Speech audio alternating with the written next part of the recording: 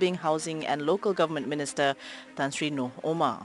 That we give priority on urban issues and climate change without compromising on rural equality, social cohesion and economic growth.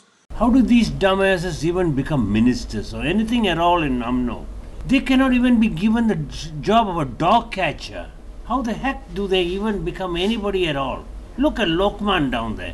He's a moron of the first class. They don't even have the basic education. Go do some Islamic studies and become minister. What kind of crap is this? In all sectors. Third, we ensure the voices of the people are listened and partnership developed to have more effective action and desired outcome for the good. Bila kita make any investment, it doesn't mean we share our nation or our sovereignty.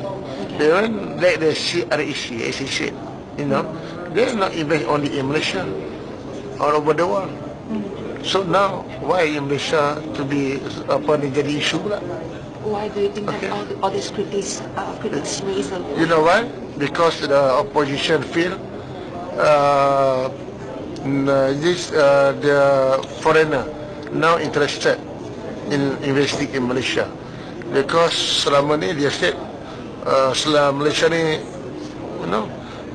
failed state akan bankrupt, politically not stable.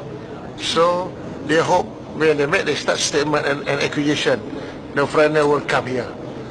But now it's otherwise.